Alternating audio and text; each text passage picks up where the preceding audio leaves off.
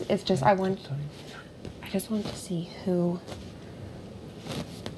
what vibes I got from people when I first walked in. I know. And usually I go with my gut. Yes. And I told myself, I said, I'm not going to go and start making deals and stuff. Yeah. But my gut's telling me that I can trust you. You can trust me, yes.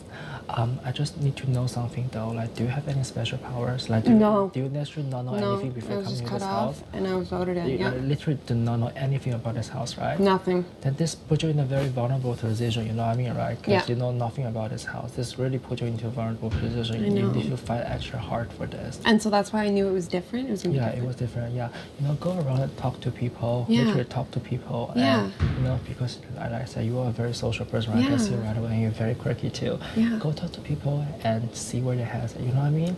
I feel like I feel like I like you so much. Yeah. You are so quirky. Like I literally like the quirkiness in you, and I feel like you will be a very trustworthy person too, right? Yeah. So just go around, talk to people, and you know, use your quirky self to charm them. So people would like to keep you in their side. So if I can get people to kind of on my side, like I know. I want to work with you. Like if there's just Listen, I really like you.